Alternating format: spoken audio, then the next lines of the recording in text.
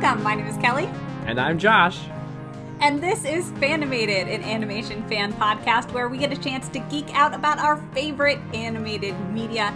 Today we're talking about quite possibly the best Pixar film of all time, WALL-E. And before we jump into it, just a reminder that Fanimated is retiring. Big sad face. You will be able to find our entire episode archives as well as any new upcoming content on the Fanimated YouTube channel. Our final podcast episode will release on September 26, 2023.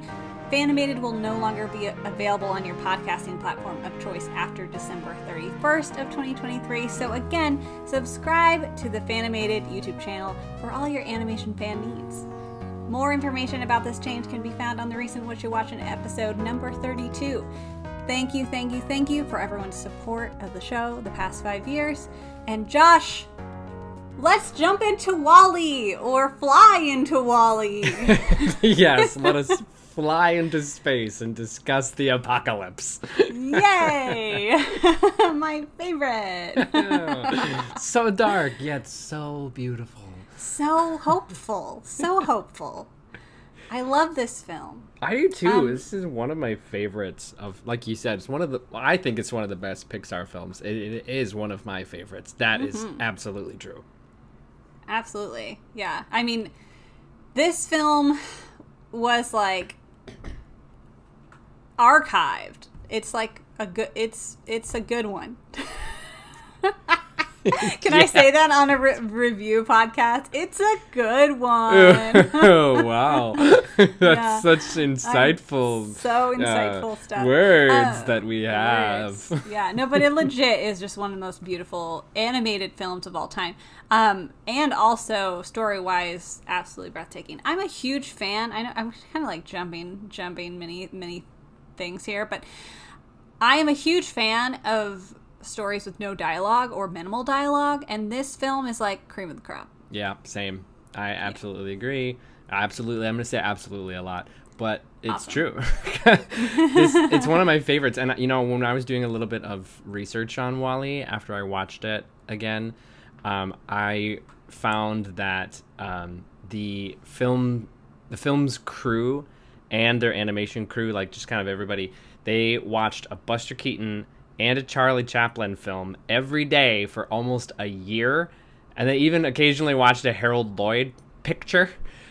Those are like, you know, incredible silent film actors and producers, silent film makers, and I just thought that was so cool. Like of course they would be studying silent film for something like this, because this is mostly a silent film, and I just think that, like, to cite Buster Keaton's stone face as something that like helps you know that you can convey emotion silently with very little dialogue, it's just like such a beautiful thing to me. And I you know this about me, Kelly. I have always loved silent films. I've always loved Buster Keaton particularly. I mean, I have a hat. I have a pork pie hat hanging on my wall right there. Right behind you. Because I love Buster Keaton and I love his work. And so I just think it's super cool that they used inspiration regularly as they were creating this film. I didn't know that, and I just think that, of course, it makes sense. Oh, absolutely. Because why not learn from the best? Yeah. In terms of physicality and all of that. And truly amazing how they can do all this physicality with pretty limited robot designs as well, which is pretty wild to me. But before we jump into it too deeply, Josh, when was the first time you saw this film, if you remember at all? Was this part of your childhood? Well, I think the movie was like 2008, right? Yes, yeah. So 2008, I was in high school. I think I probably watched it in high school. I don't really remember exactly like when or where I was or anything like that. But I do remember that I loved it when I watched it, and I had nobody to talk to about it because nobody around me at the time also loved it. People were like, "Oh yeah, it's good, but it's kind of weird," and I just remember thinking, but it's so special.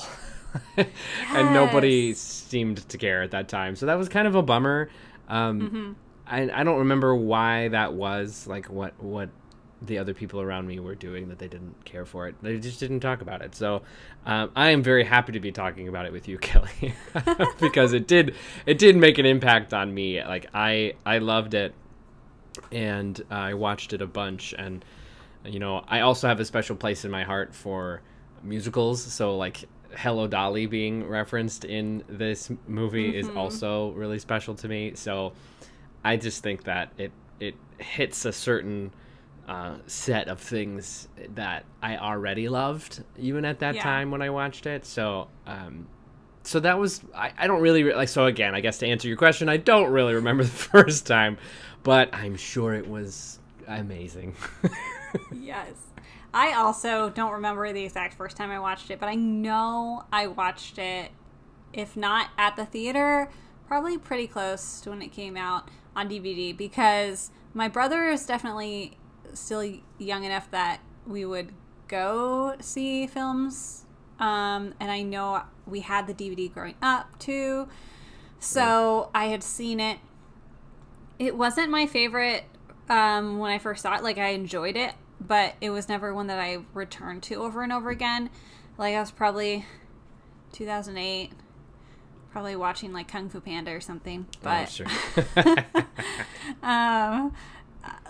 It definitely was one I hadn't seen in a long time before watching it for this episode, and I am so glad you did, because as an adult, I like love it 10 million times more. Oh yeah. Like, why? Like what about it as an adult made you love it more?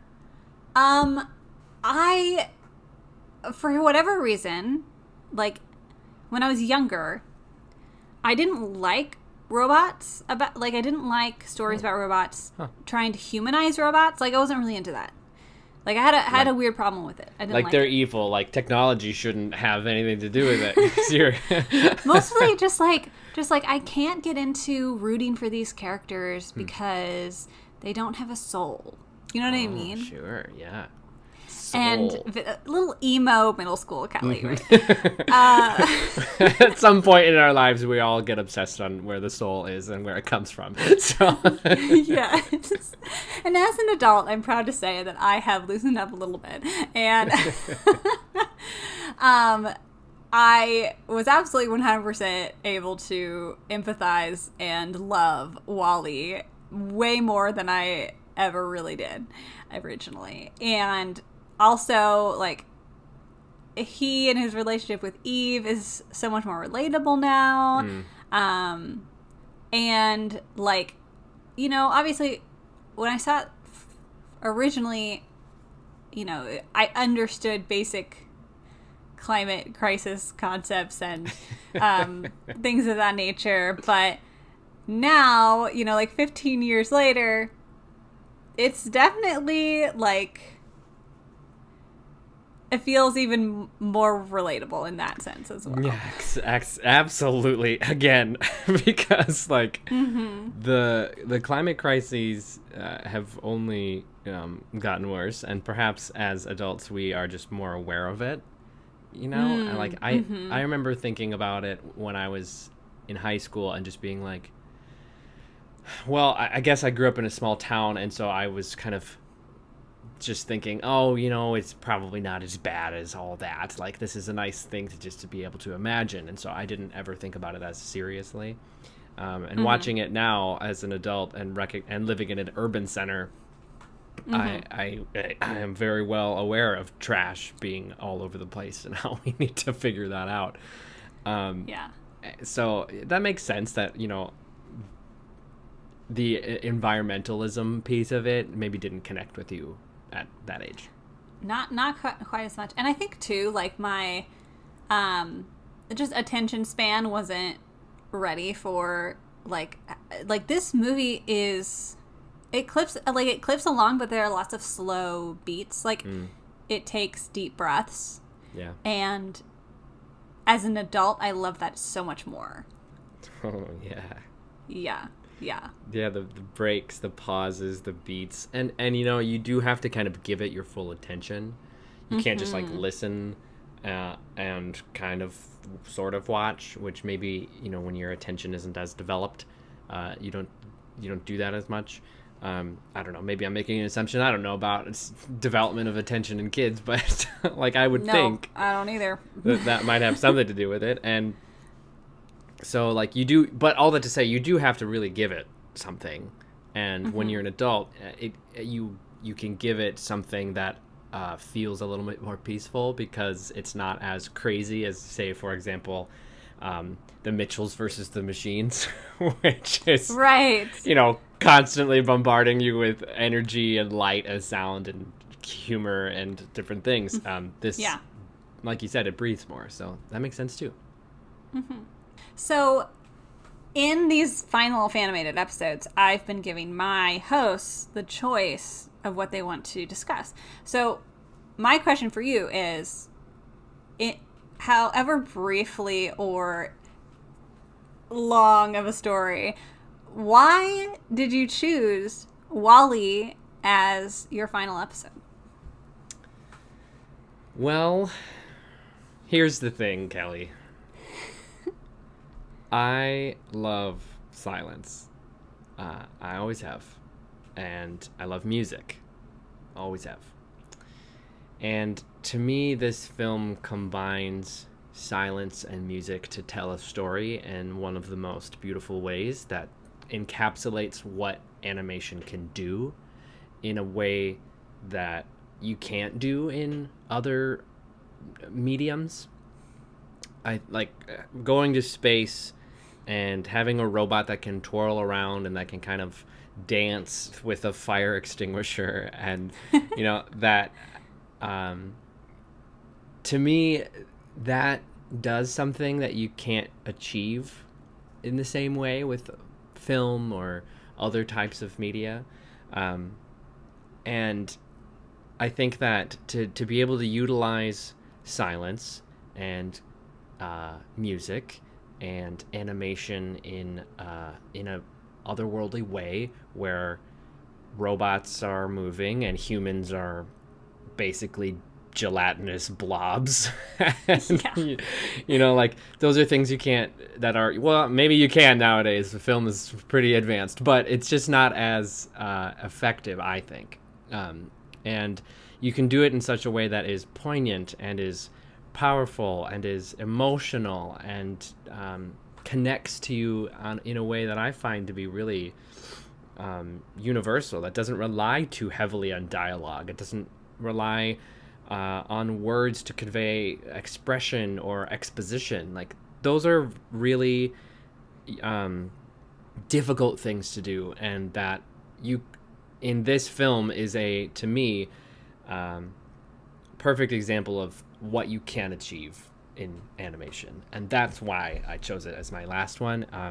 Is like, it to me identifies that really special aspect of animation. And it's also just really personal for me, because I love I love the idea of being able to tell stories this way. When I was in high school, I often would, actually, I have to go back even further. When I was in elementary school, I would have a bad day sometimes, and my choice to get around that was to say, you know what, I'm just not going to talk today.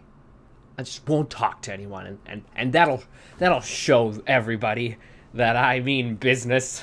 And I'll be able to get through life without even talking, and maybe it'll even get their attention. And I was a little squirt of a kid.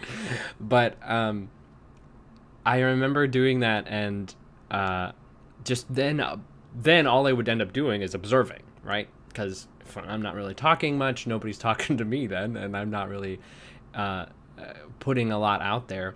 But I would still be able to communicate with people. I would still do it, and I would observe for a while, and then I would communicate in a silly way. And I had friends who would be like, for example, there was a conversation I remember having. I was probably in third grade, where I didn't want to talk. I was having one of my grumpy days, and I had a friend ask me about it, and he was like, what? Why aren't you talking? And I would just gesture. I would just be like shrugging my shoulders, like, I don't know. And then the kid would be like, well, I mean, I guess you don't have to talk. Like, we can still be friends. And I was like nodding my head, like, yeah, we can. And then he's like, well, here, come here. And he like brought me over to the playground. And then he like guided me through being friends with him without me having to talk. And it was this really, really special moment where he just talked, and he would ask me questions, and then I would, gesture, or I would point to something, or I would, we would act out stories together often. And so I have lots of memories with the same friend where he would be playing out Sonic the Hedgehog and I would be Tails, and we would act out an episode of the show or whatever. And so I just remember after that realizing that I didn't need to talk to communicate, and I had this friend who was willing to meet me at that level. And so I chose to continue talking to him. And so I was like, you know what? Man, I will talk, actually, and he kind of brought me out of it through that. And I kind of stopped doing it then. But I still loved that idea of being able to communicate without having to say words, and using sounds or whatever. And so I think that this film connects to me on a really personal level, and like that inner child that's inside of me who doesn't want to talk because he's anxious, or he doesn't have his way with words, and I often have struggled with my words. There was a period of time again where I liked to study mime and clown, and I could do stuff without being able to speak because it was easier, and I really struggled. I'd stumble over my words, and I took speech classes in high school, and I did speech competitions and whatnot to try to get better at it, and I just always felt like I was failing. But when I mimed, I excelled, and I felt special, and I felt unique, and that I could do that. And I ended up finding a lot of success in that. I literally traveled the world as a mime for a little while. Yeah.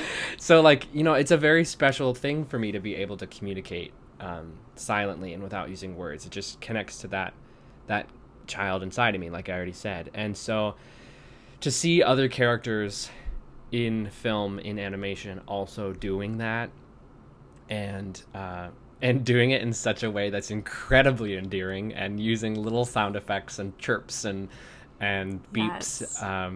And yet you still know very clearly what they're communicating.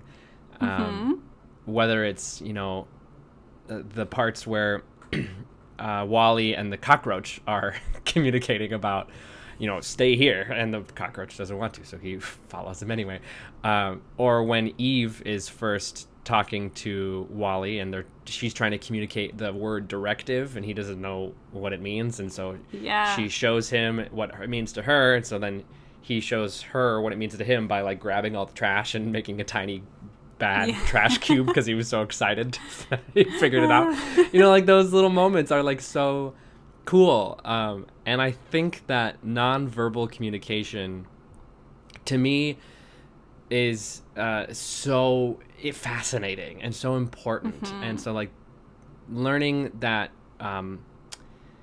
like by watching a film like this, you can learn that how important it is, and how that you actually do understand that, and like you actually know how to understand and communicate non-verbally, and it doesn't require a language, and like that just is, I think, really important about life too, because I've studied it a little bit in college and learned about how nonverbal communication is, I can't quite remember the percentage, but it was something like 90% of your communication with other people.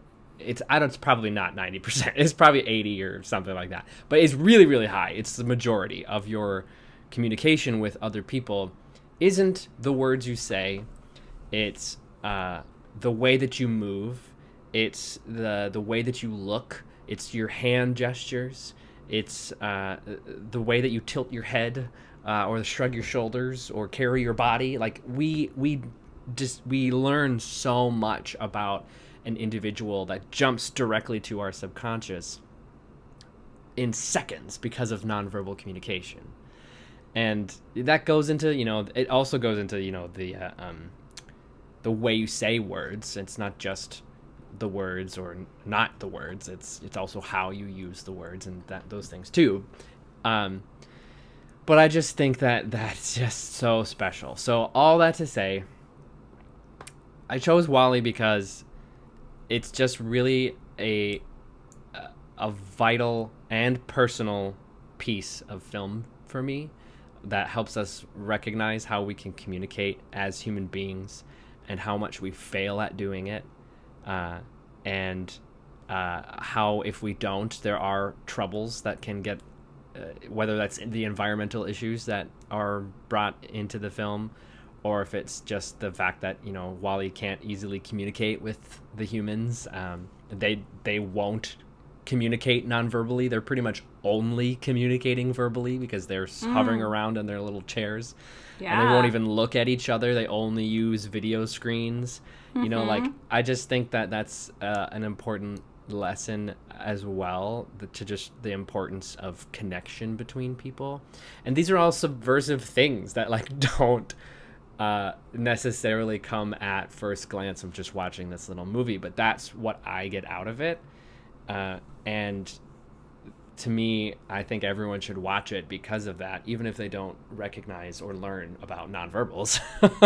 They, like, know still that they can understand these characters in a new way. So that's the long-winded answer to your question, Kelly. I love it. I did say you could choose brief or long, so I am glad you chose long. I totally see that, how this connects with your overarching life story and how this would have connected to you when you were younger as well.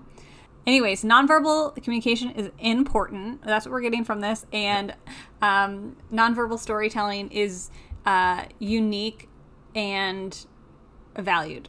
Yeah, and extremely difficult. You know, like, you know, Mr. Bean, like Rowan Atkinson. He's great, right? I love him.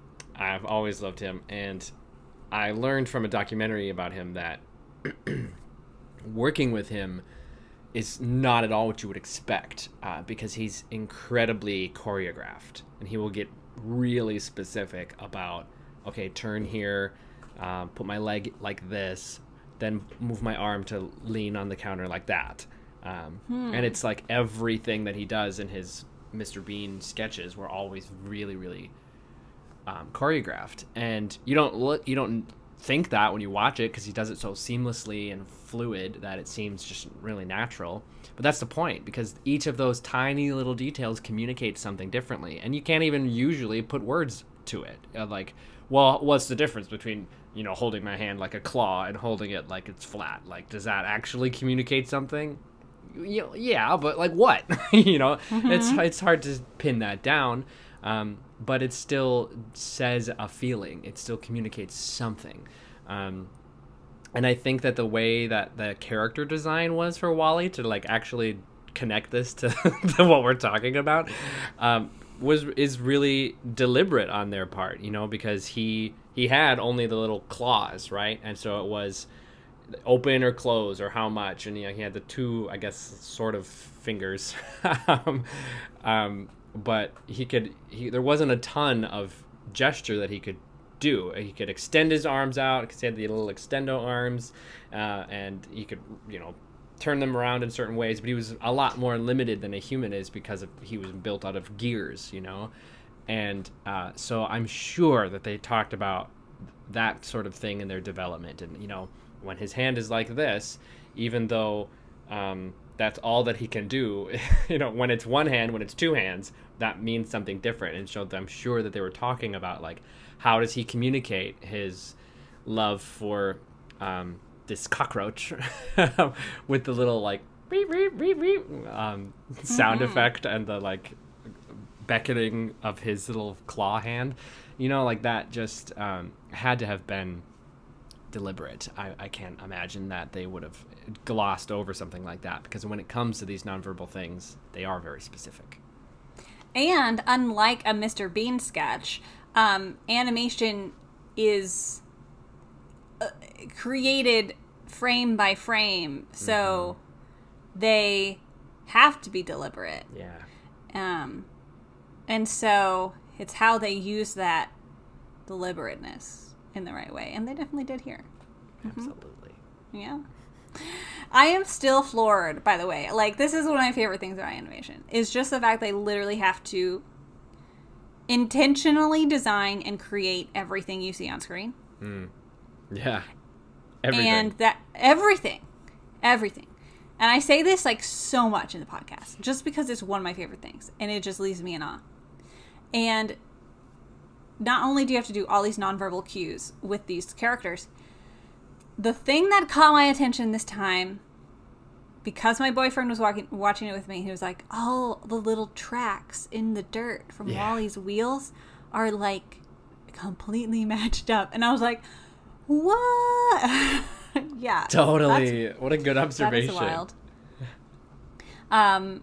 Absolutely fascinating. I love all the details. Like, just on a general note about animation in this film, it absolutely holds up this many years later.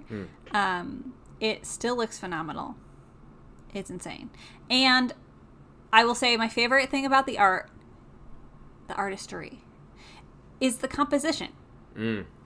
There's so many points where I was just like, this is a piece of art. This is a work of art. This is so good. Oh my goodness, the composition in this film is phenomenal. Where everything is placed is so good, especially when they're on Earth. Like, those, honestly, I know Earth is a wasteland, but those are my favorite scenes when they're on Earth.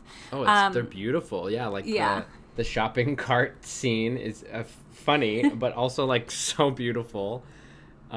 Just the way that the light comes through the window. The lighting. Ooh, like, so good. All of the lighting on Earth is spectacular.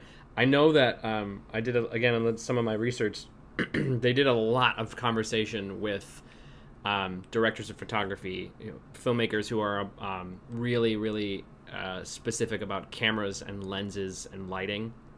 And they were trying to figure out realistic lighting with fog and with all of the, like, rubble everywhere and how it would affect things. And there's just that constant dust in the air, which is totally different from the second half of the film that's all clean, so the lighting is spectacular because it's just like constant diffusion everywhere. And like it casts this beautiful golden glow on everything.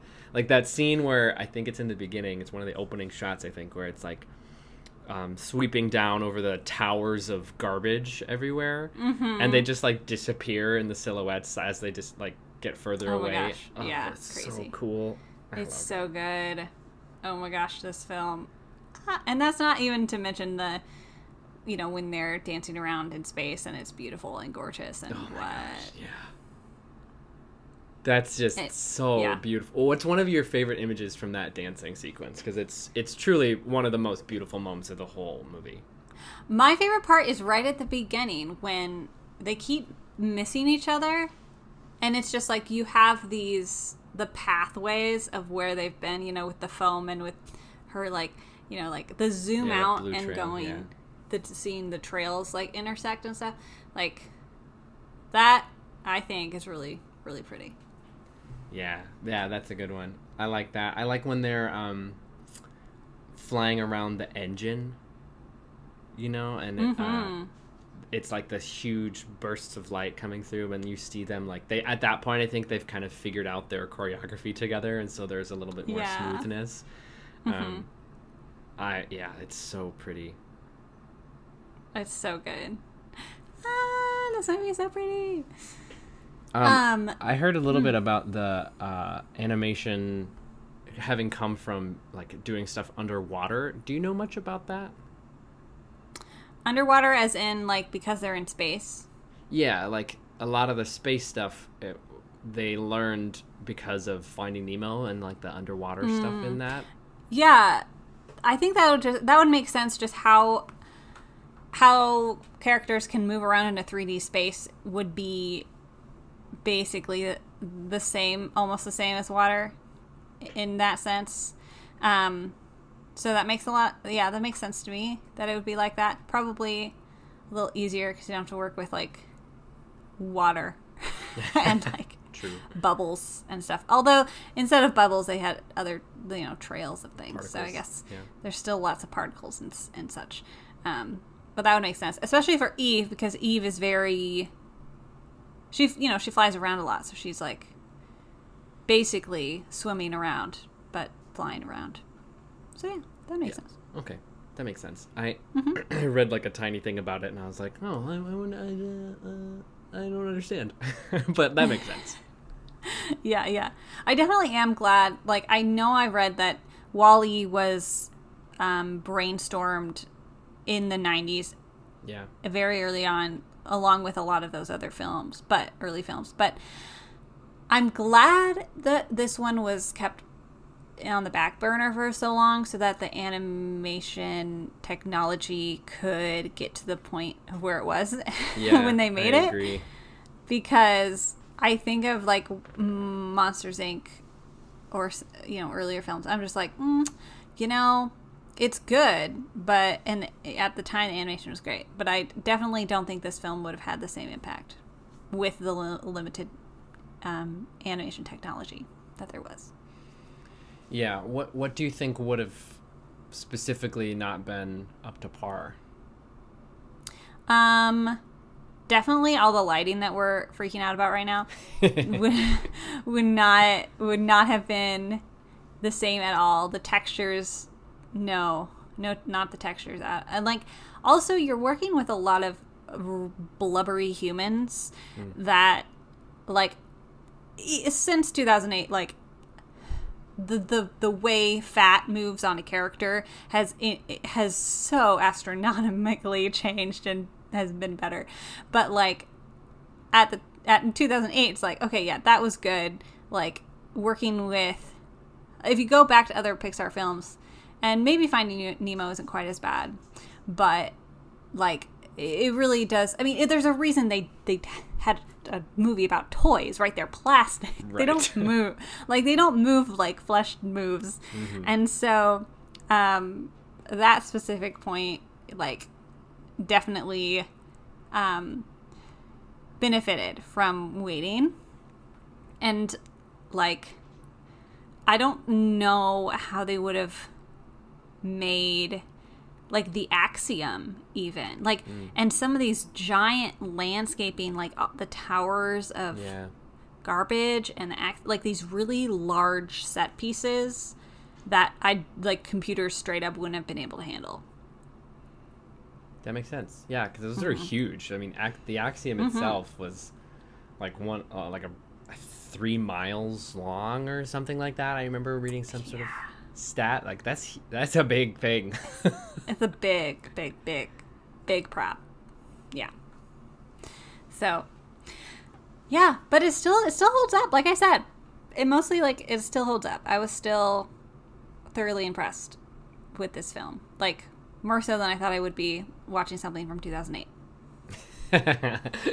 Yeah. So good job. I agree. Well, props to them all for making something that lasts. Well done, team. Well done. Go team. I have a question. Okay. For you. Because I don't quite have an answer yet, but I want to explore. Why did they choose My Fair Lady as the movie that Wally watches over and over again? And why do they choose that song in particular for us to hear about 8 million times in the movie?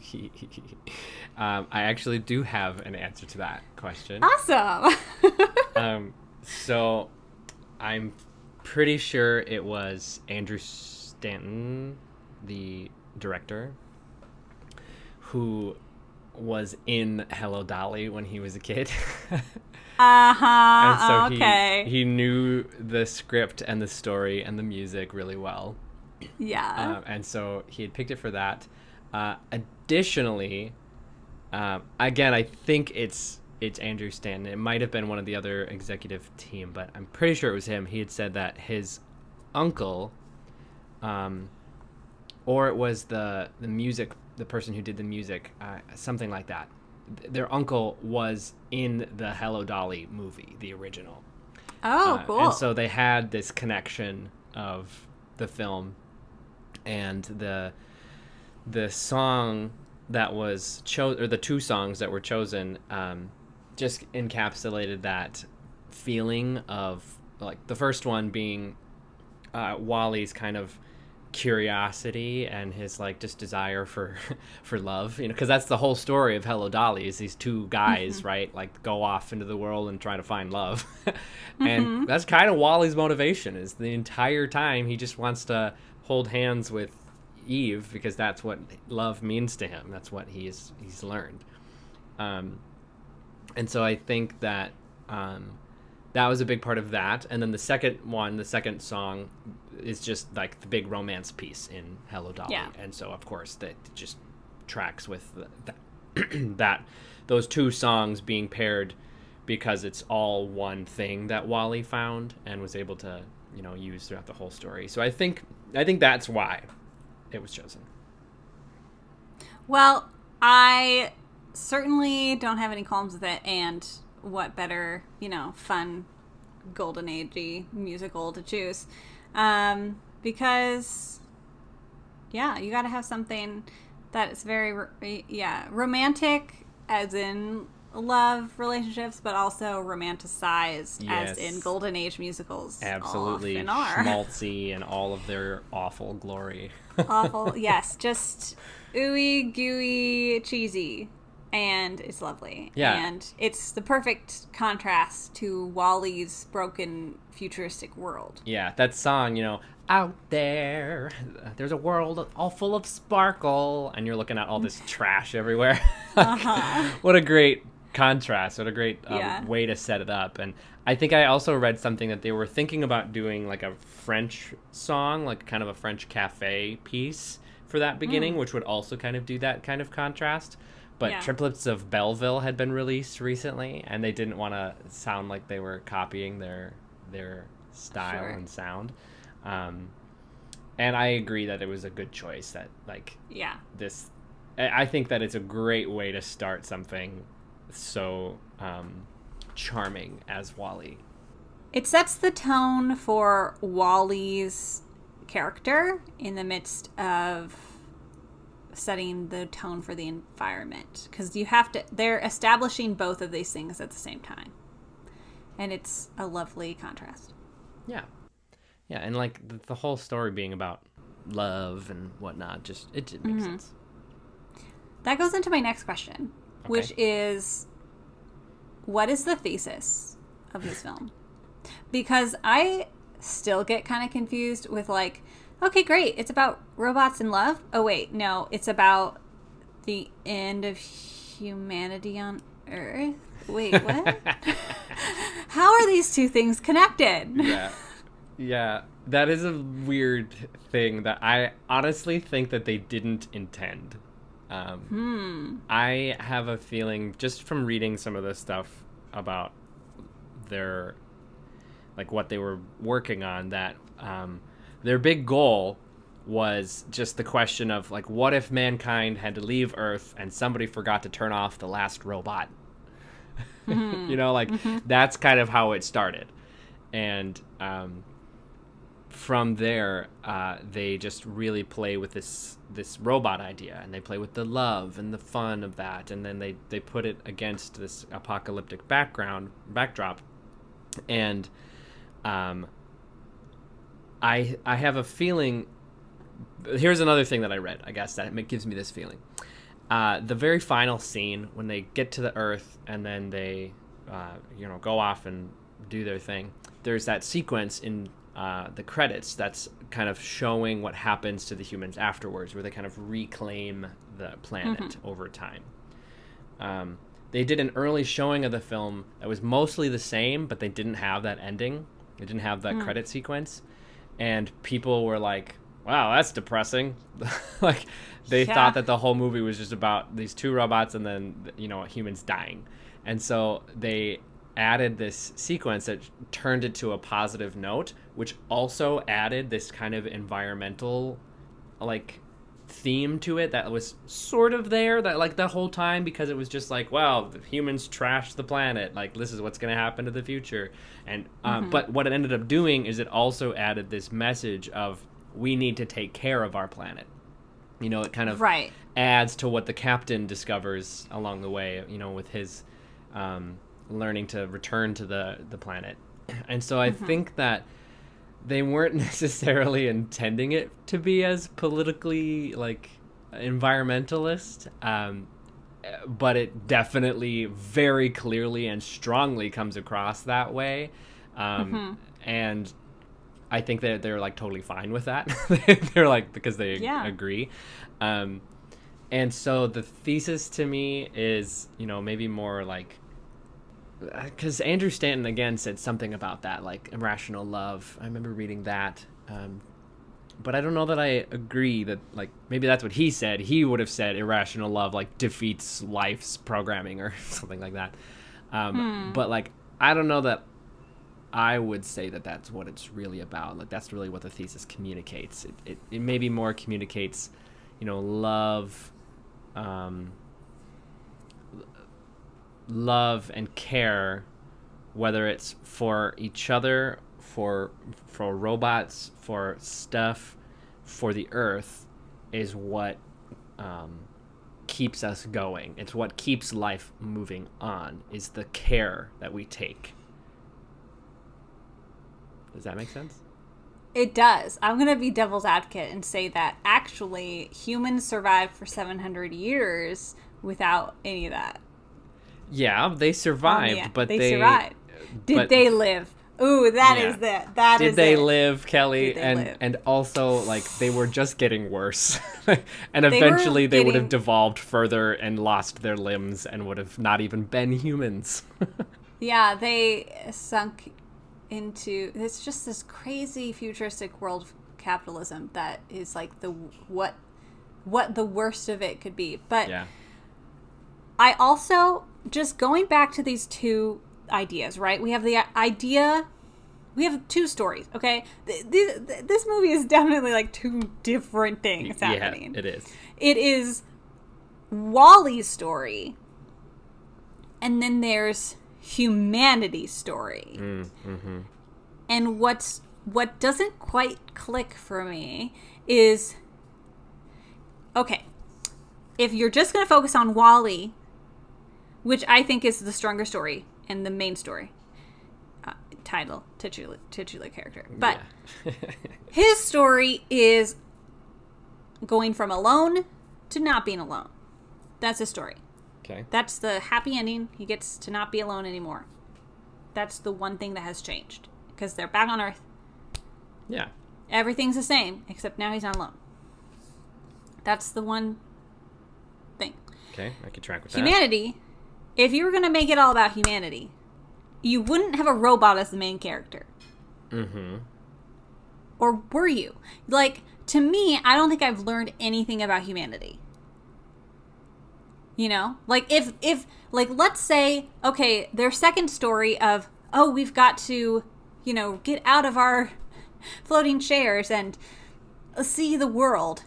And, and understand our purpose of being caretakers of the planet we left. Okay. If that's the story, then there are so many more satisfying ways of doing that. Like, I don't feel like that story was satisfying in the film. Because there's not enough time to do it right. Well, it's like half a story because it's only the second half of the film where the humans are in it. Yeah, like if that was the story, we would start on the axiom. It would be about discovering Earth through the eyes of the people who have never experienced Earth. Yeah. But we are experiencing this story from a robot who has experienced Earth and has then coming back to Earth. It's just such a weird B plot, and I think I understand where you're coming from an explanation of maybe possibly this is why this happened. It just kind of evolved this way and naturally turned into that. But I don't feel like it was the best choice of B plots. Sure. Like, you could have had WALL-E meet Eve and have his life be changed and not be alone. without humans ever even being involved, to be honest. That's true. Yeah, you could have, like, the only humans that we ever see were, like, the videos from the beginning, you know? And, like, let's say he goes to, he follows Eve off the planet and follows her on a spaceship, and, like, the whole thing happens on a spaceship with other robots. Would we have lost anything, really? No. Like, even if it's kind of a little bit sad. Like, okay, what if the axiom is empty? Like, humans didn't make it. Yeah. That would be a little heavy, but then again, this movie does feel a little heavy for a kid's movie anyway. But, like, they could have done that. Yeah. Nothing could have changed. And it would still be the same thing. Kind of. Yeah, I mean, well, what about, like, the captain? Because he's the one who he's the human that really helps everything get back to Earth, and without him, you know, that may not have happened. You know, could you have written in a different character? Sure, but I do think that, like, having the humans there and having them return to Earth connects the humanity element to the robots. I agree. I think that having humans there is more relatable from a viewer standpoint. But then again, we are talking about the company that made entire franchise with just toys as the main characters. So, but there were still humans in Toy Story. Yeah. Okay. You know? Like, not as big of a role, but yes. No, but I wonder if the humans just have to be there in order to show that this is a human world. You know, to show that there is a connection to our world in that they are human. Sure. You know, like even in Monsters, Inc., there's a connection to the human world. In Bugs Life. Finding Nemo. And Finding Nemo. Like, there's always some... Not in Cars, though. Cars is somewhere else in the multiverse. True. There are no humans, but it's still, like, on Earth, I guess, in that way. Yeah, you have made your point, so I do appreciate that. Yes, you're right. Yeah, all the other oldie classic Pixar do have humans. So I don't know why I'm being devil's advocate about this and having such a... I think it's just something that I've always kind of not connected fully. The fact that this movie is two different films into one. And again, Wall-E is the main story, and his arc is, like, full circle fantastic. It hits all the great points. It has the, you know, fall into oblivion when he doesn't remember anything for a hot second there. You know, like, everything is great about his story. I have literally zero qualms about it. It's just weird when now, like, halfway, like, a good huge chunk of the way into the movie, we now have to learn about and relate to all these humans all of a sudden. And the captain is a great character. Again, not discounting that. But it feels a little bit weird. The timing is definitely weird. I will give you that for sure. That, like, you don't really get to know John and Mary, like, at all. The two humans who fall out of their chairs. Like, it's kind of charming. But there's not enough time in the screenplay for any of the characters introduced at that point in the stage to really get to know them. Right. So at least as much as what you will with the other characters by the end. So I agree that the timing of it is odd, and it's almost like you wanted to linger more on Earth because there's just so much of the cool apocalypse life. Like, what would have happened if the entire movie happened in apocalypse Earth and we never go off planet? That would have been really fascinating. Yeah. Would it still be as good, though? Like, would we have missed some sort of personal connection? Right. Like, would we just be sad because we never see another human and this whole thing is happening in the background of the demise of all humanity? Yeah. And, like, Eve comes to learn about Wally's world. maybe the humans and all of that is about Wally going to see Eve's world. Sure. No, yeah, you're right. He like he needed the different environment to go through that challenge. Yeah. He needed, it's a hero's journey. He has to leave his home. He has to leave. Yeah, he has to see a new world and come back. We did changed. it. Great. We figured it out. Yeah, all right, there it is. It's like, and again, this is never ever when I go into rants like this am I saying that the film is bad in any way. I just like to nitpick about story things that don't make sense to me, and I want to always, this is just how my brain works. I'm like, but what if we did something different? Because my brain is like, ooh, let's clean it up the story a little bit. I'm a real fan of simple stories, and this one's a little more complex. Yeah, well, I think that's part of the point, is that, like, the humans wrecked the planet, and without that fact, no Wally, right? They built Wally because they wrecked the planet, because they are messy. Yeah. And the humans, use by and large and use their chairs to just avoid all of the problems, and they're avoid, and to unconsciously get out of living because it's hard and messy and complicated, like this film. Yes. And when Wally has to learn to he doesn't have those, I don't know what you call them, inhibitions, I guess, or I don't know, that's not the right word, but the things that cause us humans to do avoidance. He doesn't have the fear, maybe. He doesn't have the like self-preservation needs that we do, and so he can just so wholeheartedly pursue love and connection without those fears and without the avoidance of trying to like get out of stuff that we humans do. And maybe that's the point of the movie. it's like maybe trying to get us to like get off of our cell phones and get off of our technologies and learn to connect and live in a messy world and be okay with it and like take care of it. And I could see that working in the whole context of everything. Here's a thesis for us. All right, go, Kelly. Thesis. Or warning of, like, it takes a non-human robot to teach humanity what being a human is. Ooh. Zing. Love and relationships are the most important thing.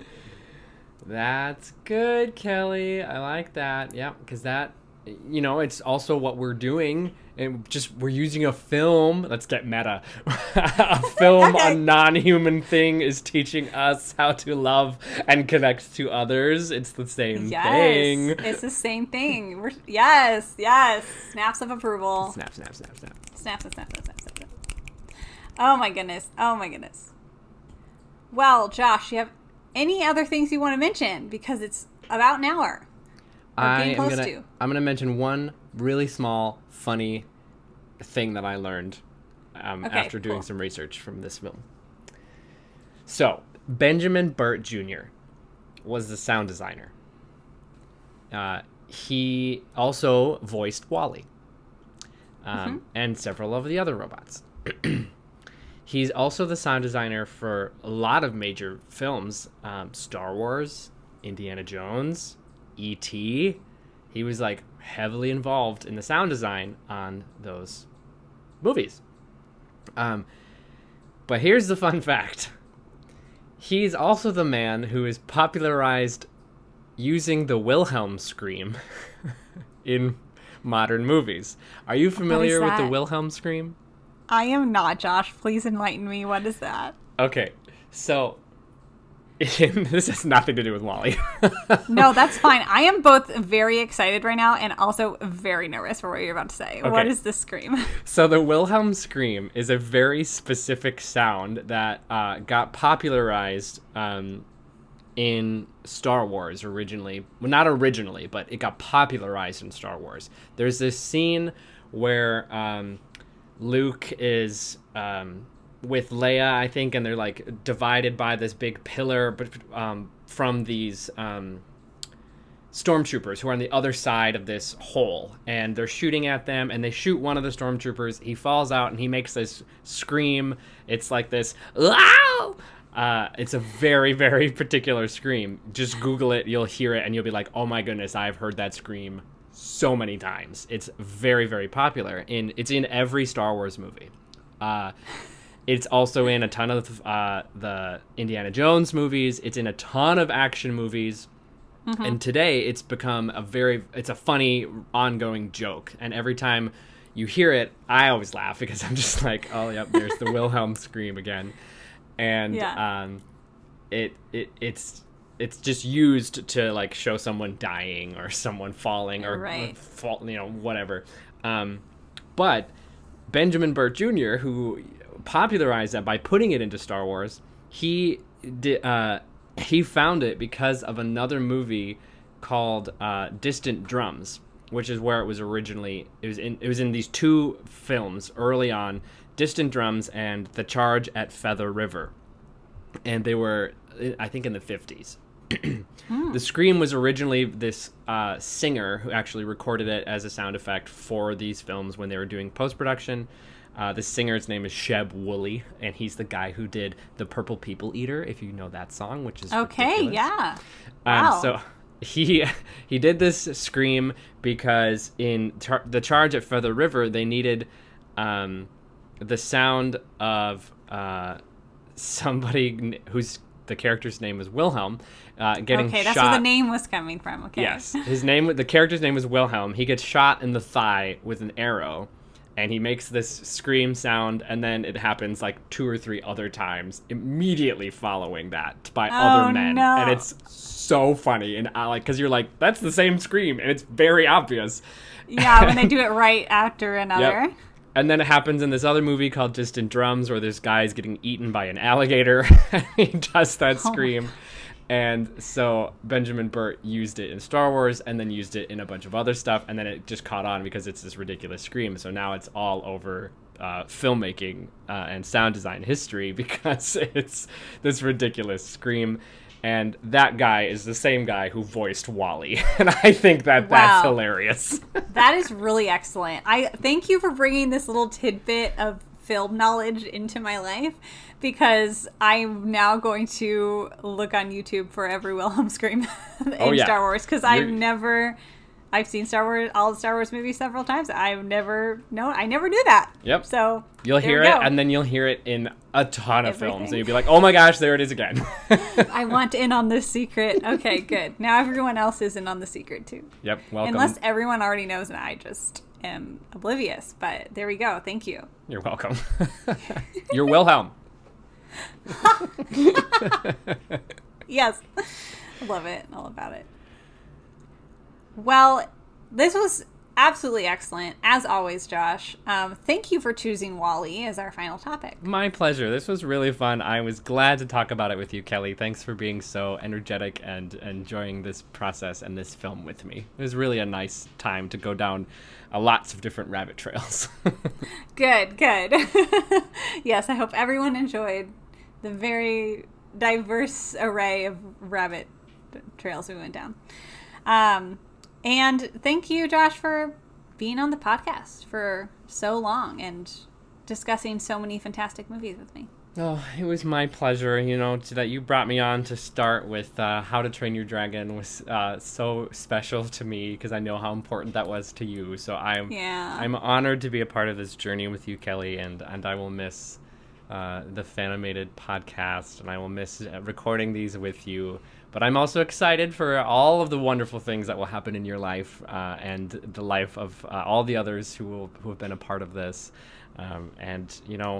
the listeners out there, you should know that Kelly has given her life to this project, and I am so proud of her for all the things that she has grown and learned from and done. And so if you are able to, give her a round of applause wherever you are. Aw, Josh, thank you. Stop it.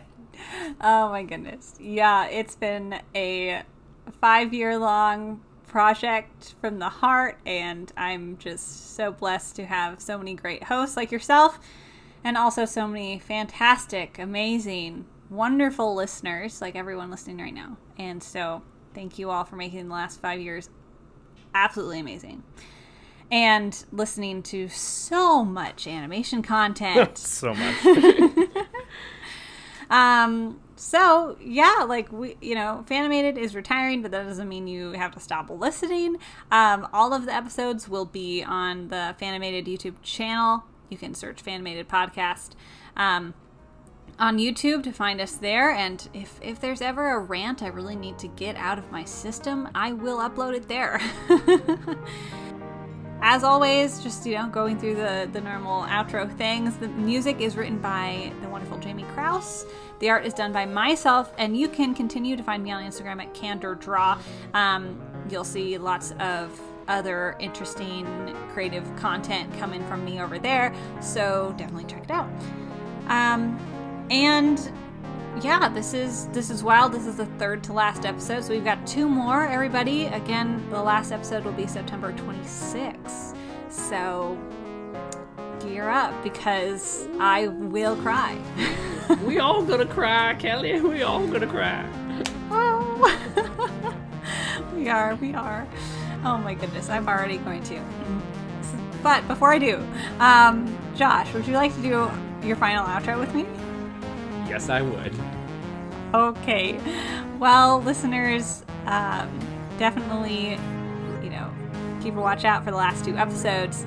And as always, stay tuned. And stay animated.